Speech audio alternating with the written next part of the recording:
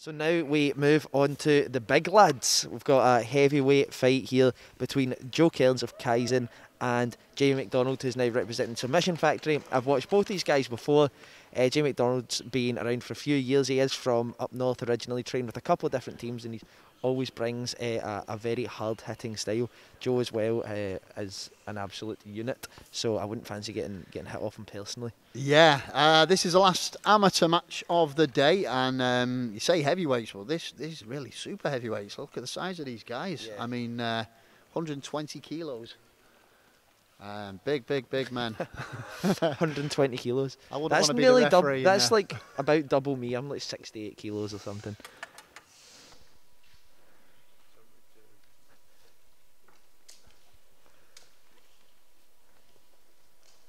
And that's Joe entering the cage now. And experienced guys as well. Joe's coming in with 4 wins, no losses. Yep. And Jamie, we've got 3 wins and 3 losses, so yep. 6 fights. Jamie's looking in good shape, probably the best shape I've seen him of recent. He's got Mop in his corner and also Rab Truesdale, pro heavyweight. So it'd be an interesting, an intelligent move for him to go to Submission Factory, because he has one of the more experienced professional heavyweights in the country to train with. So good idea. Yeah, it's always very hard when you're heavyweight trying to find good opponents and guys to train with, because there's not that many of them about. Sorry, we're taking a moment, people. I think we're having a wee camera issue for a second. Yeah, nice, and we're on. It's Jamie walking down now.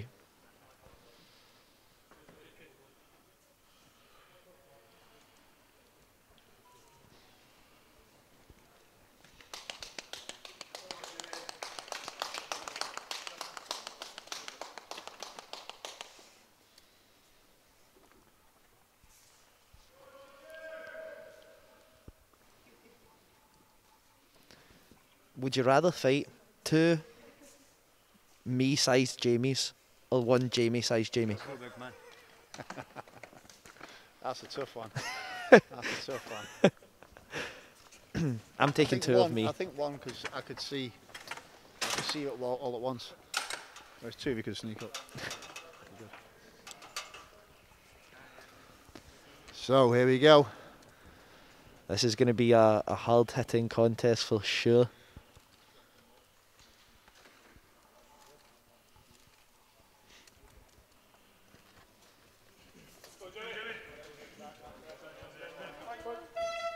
And we're underway. Glove touch. Jamie the inside leg kick. Joe just jab. Good left hand there from Joe. Little short left hook.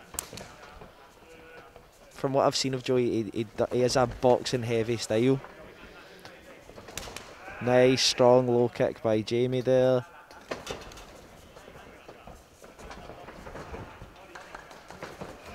Blast double by Jamie there. Yes, and straight to the back. He's back on his feet, but he's in a dangerous position there. Yeah. I think Jamie's looking to try and drag him down there, but Joe's quite solid on his frames in his hand there, straightened out nice. He's gone to that seatbelt position now. Needs to get a hook in, needs to get a hook. I thought we were going to see a big body slam. Yeah. Body slam down, a big hole in the cage. A big WWE one. I think Jamie's still got the body lock there if he drops that level. Turned into him now, yeah. Yeah. He's keeping him off with that whizzer at the minute and just fighting that right arm off on the inside. That was definitely in the bollocks. Oh, nice, nice 2-shot out there. And that sounded like a slap rather than a fist. Yeah, another nice takedown there, the knee tap there. Nice knee tap.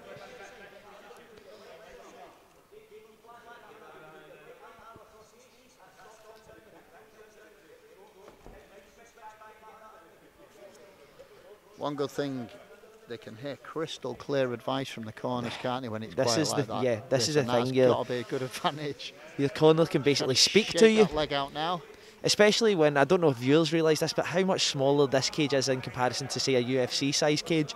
Like, especially if you're dealing in a bigger cage with an audience, it's nearly impossible sometimes for your guys to hear you. Absolutely, yeah. Yeah, it must make it a lot easier to have that second set of eyes. Yeah, definitely. Jamie's working, trying to get through for a knee slice. Oh no, he's looking to open the guard there with that right foot of his. Yeah, just stacking, trying to shake that leg out. He's half guard triangled over the leg. Both guys just chipping away with Tucking shots in very here. tight as well, making it impossible to get any quality shots down. Just needs to posture up and open, but he's also worried about the sweeps as well.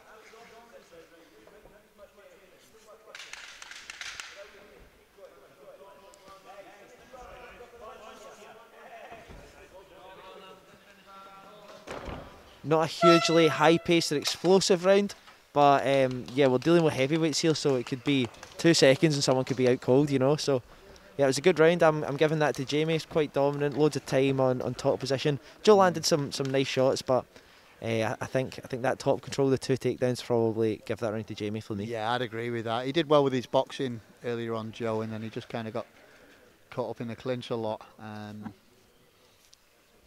See if he can keep it standing this time, yeah, and work his hands a bit more. Yeah. Because he was successful with those earlier.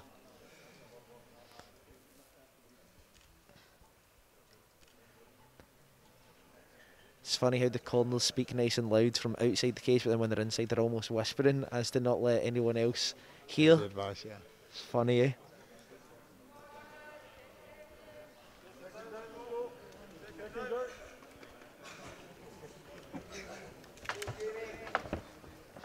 We're going on to round 2 now.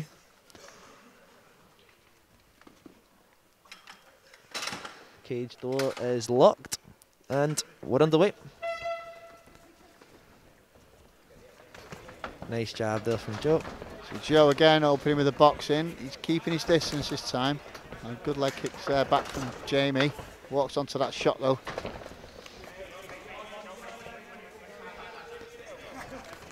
Interested to see if Jamie's using this to set up another takedown again. Joe that was a big his shot shots there. really nice when he's boxing. You can see he's just watching and looking for openings. Yeah, good it was experience a big body shot there. And I think if he can keep it there, he'll do a lot better in this round. It definitely is appears to be more of a striker versus grappler kind of matchup this. So pulled him down on top now. He's in half guard.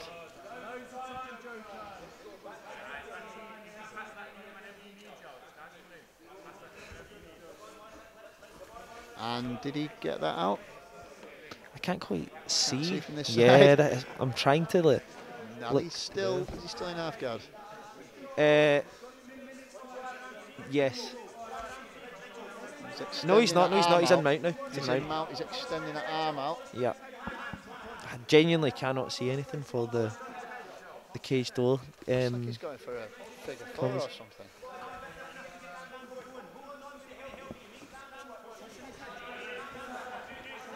Oh, and now I can't see because the photographer. And now Jamie's turning in a little bit now. Yeah, I think he's trying to trap his arm in and roll him off. Jamie needs to look to try and build back up onto his knees now, here and work up against the fence. It's an awkward position for Jamie because he's got those legs crushed together. Yeah. Inside a mount in a side position. Very hard to get any sort of push off the mat or the fence or anything from there. And we're remembering these guys are 120 kilos as well. Yeah. He's looking to just...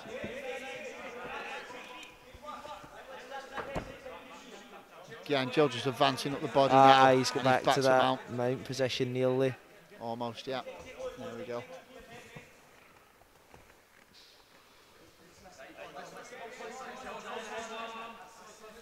It's like the opposite of the last round, actually. So some good shots there from Joe now. He was able to create some space. He's got the back now, and he's flattened him out. Big shots from Joe on the top now. The referee may step in at this point because I can't see how well he's defending from here. Yeah, neither can I, but I can't be doing too well. Yeah, that's it. Fight's over. Solid win there from Joe.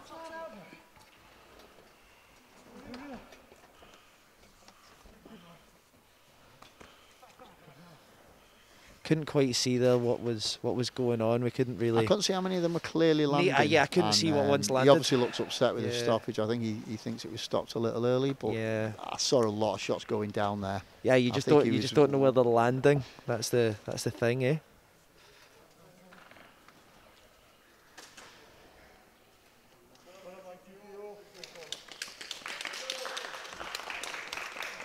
That was a well-matched fight there as well. A well-matched fight, but